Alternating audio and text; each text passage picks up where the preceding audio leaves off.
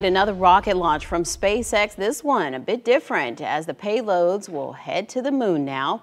Two different landers will be touching down on the lunar surface. Yeah, and one of them could give NASA some key data when it comes to future crewed missions. News 6's Mark Lehman is following the latest. And Mark, things appeared to go off without a hitch. Yeah, SpaceX and NASA indicating there were no problems with the launch and the landers deployed on separate paths to the moon. This is a big mission as it includes experiments that will help with safety for future crewed missions to the lunar surface. Here's another look at the Falcon 9 rocket as it lifted off overnight from Kennedy Space Center. On board were a pair of lunar landers. The first is called Blue Ghost, developed by a Texas-based company which is connected to NASA's Artemis program. The lander is carrying instruments that will test satellite navigation, self-cleaning glass that can clear lunar dust, and a vacuum that will collect soil samples.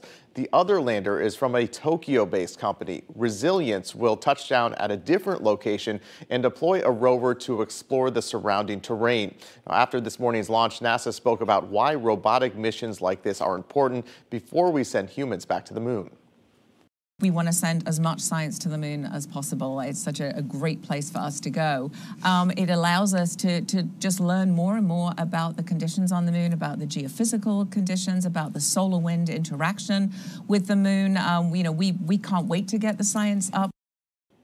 About an hour after the launch, Blue Ghost deployed from the rocket. That was followed by Resilience 30 minutes later. Blue Ghost is expected to make its landing attempt in about 45 days. Resilience will take a slower path, and so far, a landing date for that spacecraft has not been announced. Now, another thing coming out of this, Blue Ghost may capture images of a phenomenon called the lunar horizon glow that only the Apollo 15 and 17 astronauts have seen with their eyes.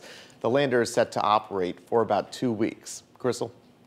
Mark, thanks. It's set to be a busy day for SpaceX. The company is also planning the 7th test flight of its massive Starship rocket tonight in Texas.